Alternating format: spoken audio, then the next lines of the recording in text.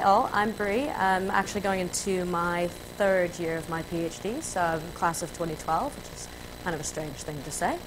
My study is called the Catches Study. It has a little bit of a pun to it because I row quite a lot, and for any of you who row, everyone knows how important the catch is to all things rowing. If you don't row, I apologize.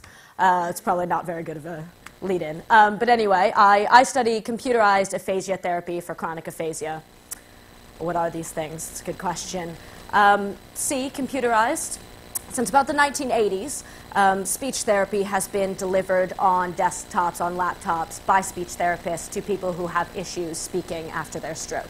Happens quite often. There's about 40,000 cases of aphasia in the UK each year. And about 10 to 15,000 of those will persist into the long term. So people are struggling with speaking difficulties years after having their stroke. It's a well-known occurrence in society. And speech therapists realized this. Computer obviously became popular in the 80s, and they thought, why not use this to help deliver speech therapy? Well, the advent of the iPad is now, so same idea. Companies are coming up with iPad-delivered speech therapy softwares that can be used in the home by these individuals who have speaking difficulties, and they don't necessarily have to use it alongside a speech therapist. So it's a lot easier for them to actually do the speech therapy whenever they want. It's a lot cheaper as well. I'll pass around the iPad with it. It does speak, so be careful pushing some buttons. It does speak, so it speaks in American as well. I haven't found the UK version yet. A, obviously in the Catches, stands for aphasia, and we've talked, it's a spoken speech issue that happens after stroke.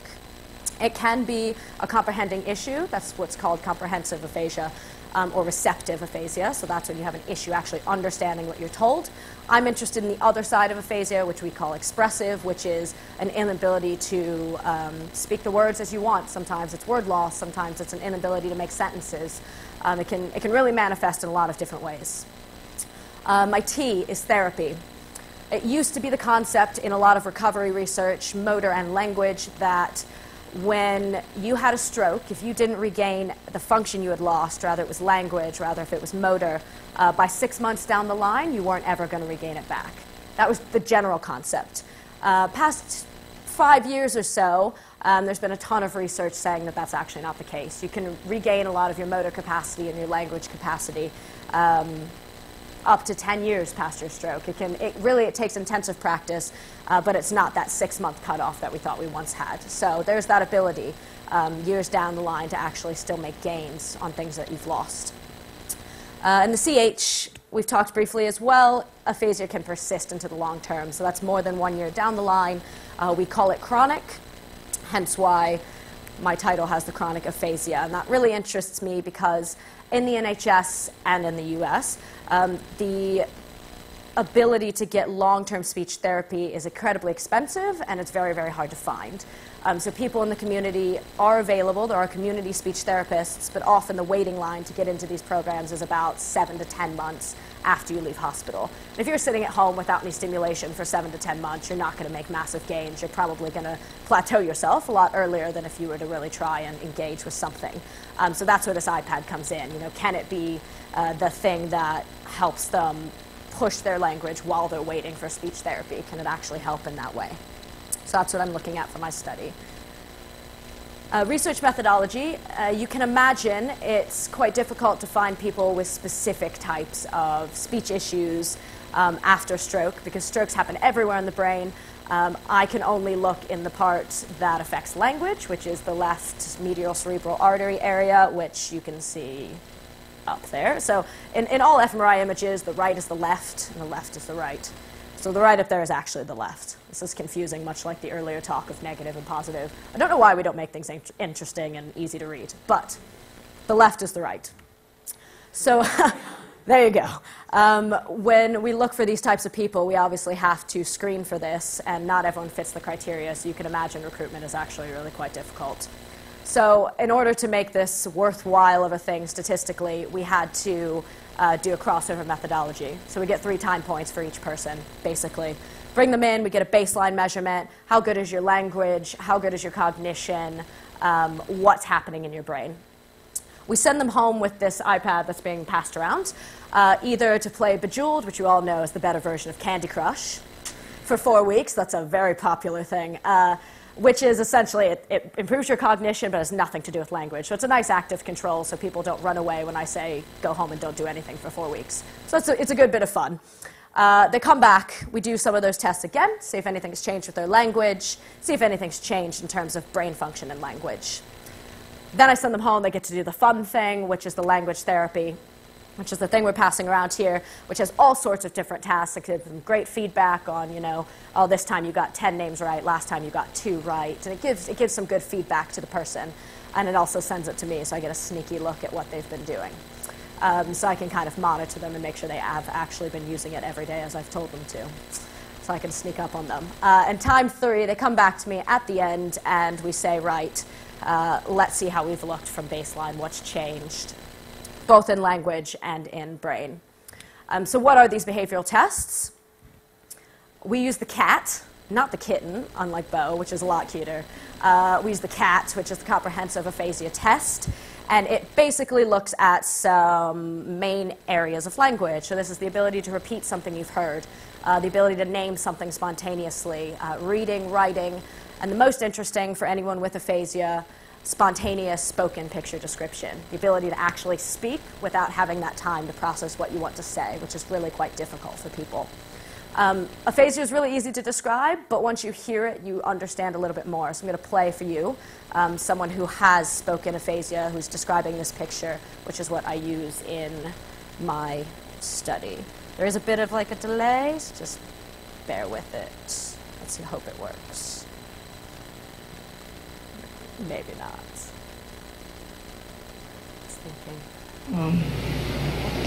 In the stool, is it a boy? Is it landing down? Girl is laughing, and cookie jar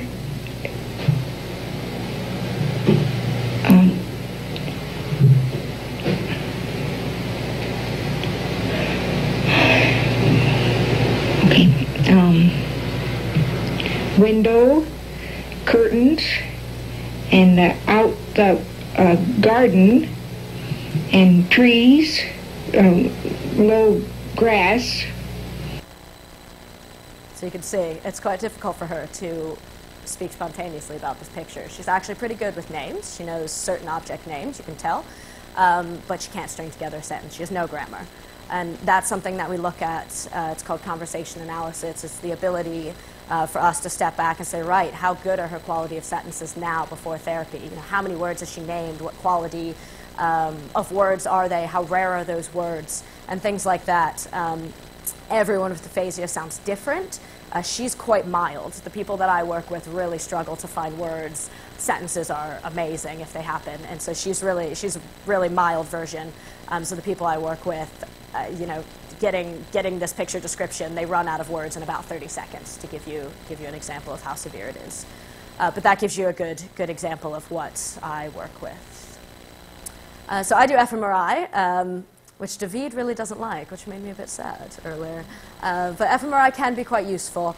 We don't use it to look at the time scale of things, which is what he uses, which is understandable why he uses ERP.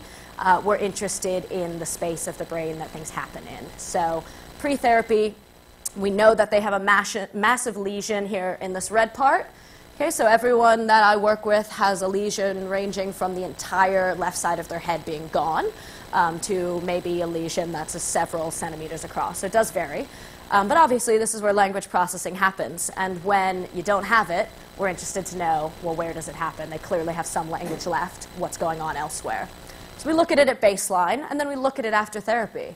Has something changed? Has the right side added in? Has something moved to the front? You know, more frontal language is associated with being bilingual, having better cognition. You know, what's happening after the therapy? So that's what we look at. And this is just an example of what we ask them to do in the scanner. They basically lie there, listen to nice music, and then decide if 2 words rhyme, which is actually pretty difficult to do. Right, so our brain scans are currently being analyzed, and they're pretty to look at, but they're hard to interpret, so I thought we'd do a bit more behavioral results. I'm almost done, so don't fall asleep on me yet. But At the bottom here, we have those subtests I talked to you about. So we have repetition on the left, naming, reading, writing, and spoken picture. And if you look down the left side there, all those initials are some of the individuals that I've worked with. Now, on that left-hand side are point increases. So that's how much they've changed in their speech in those areas from baseline to therapy. Just to give you an idea, because those numbers mean nothing, if they've increased by more than 25 points, they've jumped from being severe to being considered moderate, or from being moderate to being considered mild. So it's a huge jump. So 25 points is a big, big thing. And you can see some people have done more than 25. They've jumped 2 categories from being severe to mild in reading, for instance, just after 4 weeks of therapy. The one thing to point out is that Mr. NP down here, who's green, he came to me very mild. He was a lot like the person you just heard. So when he did the tests, he was almost at ceiling, so he's almost too good for them. But we included him because he was really, really keen. He was great to have in because he wanted to become more familiar with iPad therapy. And he goes to a lot of stroke survivor meetings, so he'd be a great person to really, get involved with this. But everyone else was severe to moderate. And you can see on the left-hand side, double star means 0.01 statistical significance, which is really, really high. So everyone, with the exception of one person, jumped a massive amount in at least one category. So they kind of upped their ability in at least one category. And also with aphasia, you can see that everyone is really, really different in terms of their phenotype. So really, you can't make a global assumption of this therapy is going to do this for naming or this for reading. Everyone starts at a different baseline, therefore they're going to end at different ones as well. Right, last slide, bear with me. So, the implications. I told you earlier there's 40,000 new cases, which means about 10 to 15,000 persist into the long term. A guy from Scotland went around and interviewed these people and their families, and he asked them, there's a lot of research going on aphasia right now in the sciences. What do you think are your main priorities? What do you want people to focus on who are doing this research? And they said motor, and they said improving quality of life, but twice in their top 10, the only thing that had it twice was an issue with speech. So it's a big, big thing for these people. A lot of them went from being salespeople on their jobs to not having any words. And it's a massive thing for them. They want to understand why it's happening, and we obviously want to provide them a cheaper, more effective means of actually getting some therapy, which is why we're pushing to see what this iPad has to offer. Surprisingly, we've done a lot of brain imaging, we've done a lot of language research in our lives, but we still know very, very little about it. Maybe it shouldn't surprise you, being scientists, we always seem to know very little about whatever we study, because there's always more to know. But this is one thing to add to our interpretation of why we recover language and how we do it. And lastly, I told you guys earlier, in the NHS, in the US, it's really expensive to get speech therapy privately. And I'm talking about 10 grand a year, which is, incredibly expensive for some people. So we're saying, if you want to pay a one-off of £500, if we see that this iPad therapy is actually effective, might be a really good way to at least get something in while you're waiting for cheaper therapy to come around that's run through your community center or something to that extent. So it's not meant to replace human therapy. I think human therapy is a great thing, but it is something to at least spur the brain on, because we know that it means something to really keep working while you're recovering. So that's it. I hope I was fast enough for all of you.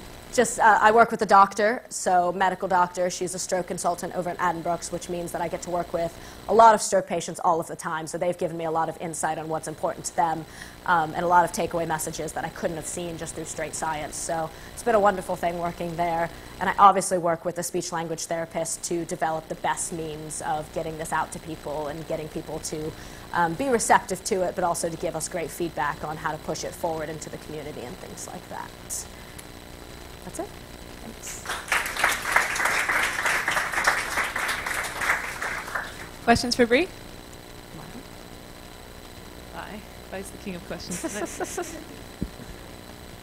Do you mind going back to the results slide, please? The refilm set results.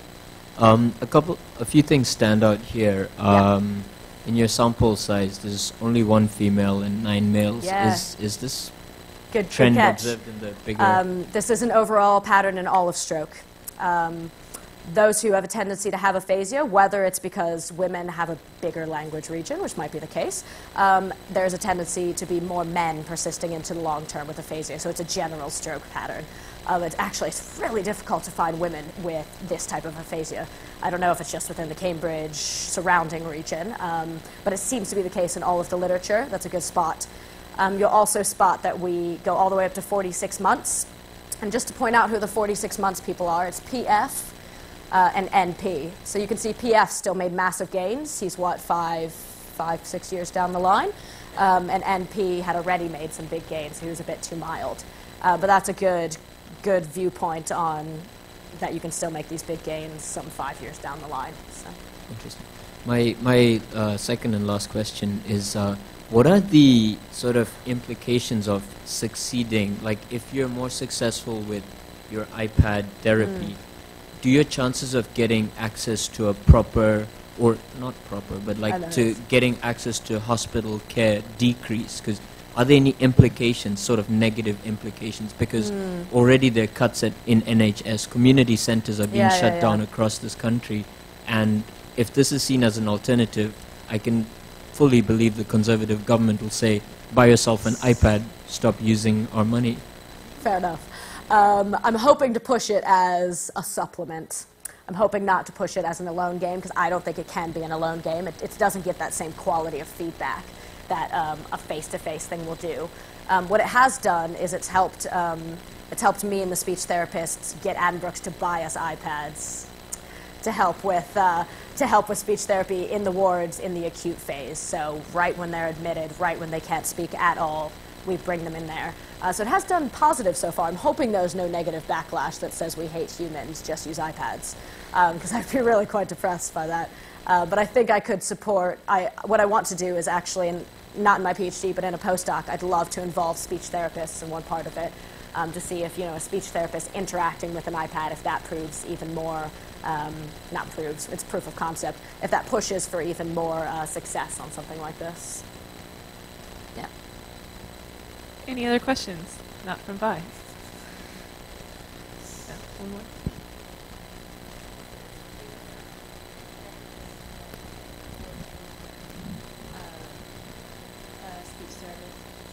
Therapist in your life, would you see any sort of emotional challenges to being with the iPad therapy as opposed to with actual human interaction? So a big factor with any computerized therapy and iPad therapy is motivation, obviously. So you have to be motivated for this to work. The intensity is the biggest thing. So every person here has used it every single day for 4 weeks.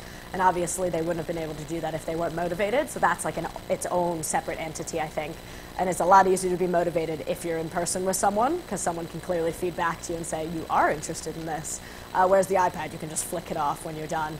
So motivation is a really key thing that you cannot ever push through with iPad. I mean, it's not going to work. You don't have a voice talking to you all the time through your iPad. So that's something else to kind of draw in, is that if you get some people who just really don't like the iPad or just aren't finding it motivating at all, this might not be very nice for them. So it's definitely not a global thing. It's definitely a selective audience, yeah.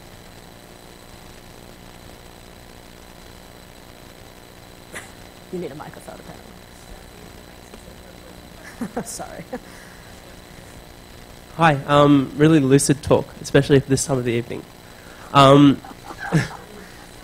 It's like the biggest compliment I've gotten. That's great. That's okay. Do you notice any differences or trends, I won't say differences, but trends in effect size with people that do the therapy nearer to the time of their stroke compared to further away? Yeah, that's something I'm going to look for. So far, I assumed that it would be a bigger trend. It would be a bigger effect size for people who did it 12 to 20 months after the stroke, so the sooner people, but it's not, which kind of surprises me. It might be purely because we don't understand how fast the brain recovers, which is probable. It also might be a big motivating factor. So the people who were 40 plus months down the line, there are 3 of them, found me, as in I hadn't advertised my study. They came to me and said, I want this. So it was a very big motivational thing, and I think, they probably used it 2 to 3 times a day. So that also could have had an effect, and I wasn't going to tell them don't use it more than once. So it was very much their own prerogative. But shockingly, no, we didn't see a bigger effect with mirror. And just one more brief question. Do you have, I know you talked about this as a complementary therapy. Do you have any intentions to compare the iPad-mediated intervention with an in-person intervention? Controversial.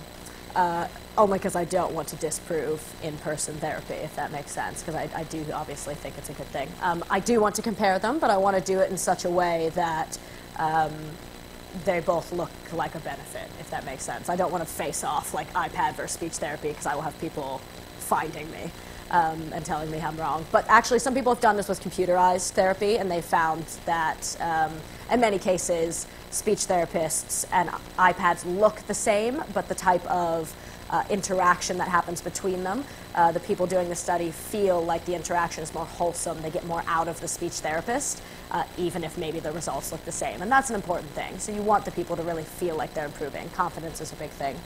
So I would like to do that, but carefully. Yeah. Great talk, thank you. Yeah. This may be akin to comparing apples to oranges, but I'm just curious. So, with traditional speech therapy issues, stutter or something else, occasionally, I believe in spontaneous situations, if you drop a plate, you may get a really good sentence or a string of words, or if you throw on a pair of headsets and you sing, then you might get a pretty good song out of it. Do you ever see that? All the time. Okay. Yeah. It's called jargon. PF here, he knows one phrase, and it is, okay, every 10 seconds. But he doesn't know he's doing it. But it's clear as day. If you were just talking to him in the street and you asked him a question like, how was your day? And he goes, okay. You would not know he had aphasia. That's because he's picked up that phrase. That's the only thing he can spontaneously utter. With other people, you do find some people have jargon. A lot of people say okay all of the time. One person really liked to say, lead every sentence with my wife, even though if he was talking about his dog. I don't know. It's something that you hold in your brain, and it's what people argue is that something's left behind. So the lesion's obviously not going to wipe out your entire language center. There's stuff left behind, and it's those things that you've said in your daily life all of the time that have connections elsewhere in the brain that stick. So he's clearly talked about his wife all of the time in his past life, which is adorable. But, when his language center got wiped out, those connections elsewhere in his brain stuck. So he still has that. So it is really interesting to see that, because do you consider that spontaneous words? Most speech therapists don't. We consider it jargon, and we just we say it's, it's a phrase, but it's not quality expression, if that makes sense.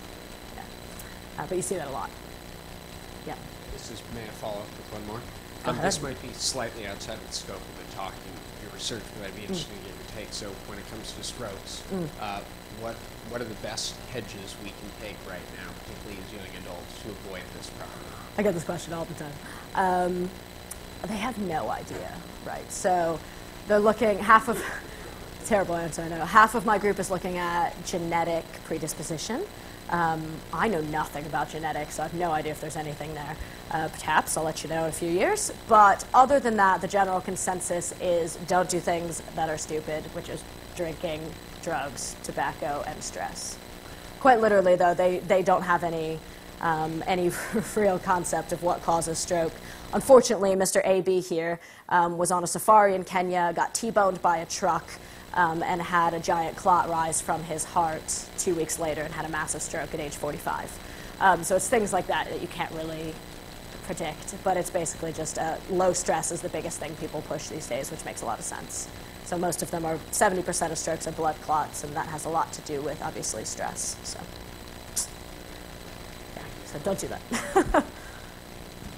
So again, this is a little outside the realm, but what about Alzheimer's? Because when you were describing some of and when I was listening to that woman attempting to describe that scene, it was reminding me vividly of my grandma attempting to describe who has Alzheimer's, trying to do something like that, because a lot of the noun retrieval and some of that is, it absolutely is. You're exactly right. So when we talk language, we talk temporal lobe and frontal lobe, which is basically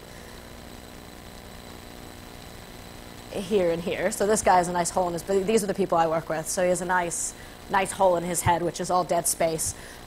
But what your grandmother has and what a lot of people with Alzheimer's have is obviously dead white matter tracts that are carrying information back from these places. And so in our frontal lobe, we tend to carry a lot of semantics, so that's things that actually mean things. That's the meaning connected to words. So your grandma might still know exactly what a dog is, have no connection to what that word is. And that's unfortunately what happens in stroke when you're wiped out in the frontal area. It's a bit complicated as to why it happens. You know, it could be gray matter, it could be white matter, but essentially the brain is hardwired to have connections in as many places as possible. But once you lose one critical one, which is oftentimes in the frontal lobe, like your grandmother, or for my cases in the temporal lobe, you've lost the ability to find the other ones you had. So you have this massive network, and as soon as the critical linchpin is knocked out, you still have the massive network. It's rebuilding them and how to make them talk to each other again. And so in Alzheimer's, it pretty much deteriorates that, unfortunately. And do you think your little therapy could, not little therapy, sorry, It's okay, not no, to belittle. It's not mine either, so it's okay. But this therapy, do you think it could have anything to do with, or could potentially be useful for Alzheimer's patients who are struggling with linguistic? It's hard because Alzheimer's is obviously degenerative, whereas stroke is stagnant. But I think in the short term, when people still have that ability to have a plastic brain, which is pretty much up to your 70s and 80s, it's at least one way, at least to raise confidence and at least to try.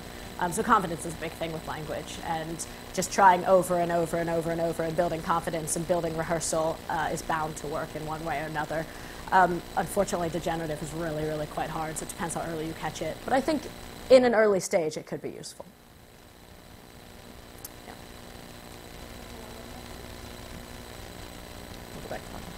Thanks a lot.